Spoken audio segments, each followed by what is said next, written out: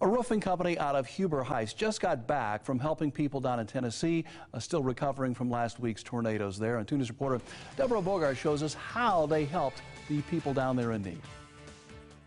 The group of foremen delivered supplies and helped with cleanup, saying the devastation was all too familiar to the Miami Valley after the Memorial Day tornadoes. Adam Stanley of Advanced Roofing, the owner Felipe Serrano, and 2 other members of one of their roofing crews went to Tennessee on Friday and just got back last night. Just because we know what it's like to have that type of loss, just like we had here in Dayton last year. Stanley telling 2 News Monday morning they delivered supplies, cleaning materials, food, and water to the devastated areas. He says the response has been extraordinary, adding that by the time they arrived, most of the damaged roofs had already been tarped. So they helped in other ways, like assisting with debris cleanup.